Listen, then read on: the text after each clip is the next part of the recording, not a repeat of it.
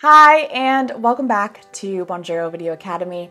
It's Summer here, and in today's video, I'm going to be walking you through our campaigns feature and how to organize your task list. Campaigns will allow you to filter your task list to view certain types of tasks together, such as new welcome tasks or new opt-in tasks. When creating a campaign, you can also select which team members can view it and view the analytics for the sends in that campaign only. When setting up an integration, you can also assign a campaign to that integration specifically, meaning that anytime a task comes through for that integration, it will go into that campaign. Let's hop inside Bonjoro to walk through exactly how to create a campaign, how the filters for your task list and results will show, and how to assign a campaign to a native integration or a Zapier integration.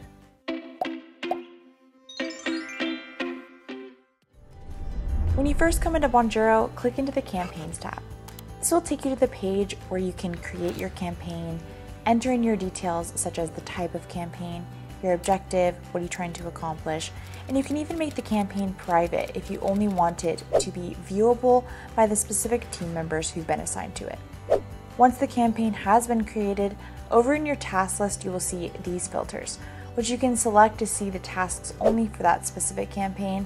Now, if you click into your results, you will also see the data and analytics for that campaign, and the same goes for the replies. If you want to upload a CSV of contacts into a specific campaign or a single contact, first choose the desired campaign filter, then upload the contact or CSV, and all the tasks will be created under that campaign.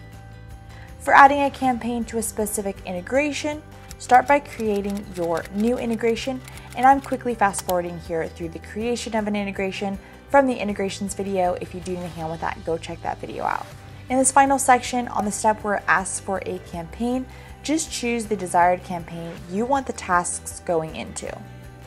The same will go for the Zapier integration at the step where it asks for the desired campaign.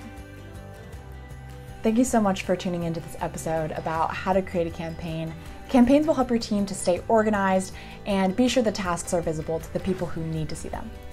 If it was helpful or if you did enjoy it, please give it a like and subscribe for more episodes. And as always, if you do have any questions, please leave those below in the comment section, and I look forward to hopefully seeing you all on the next episode of Bonjoro Video Academy.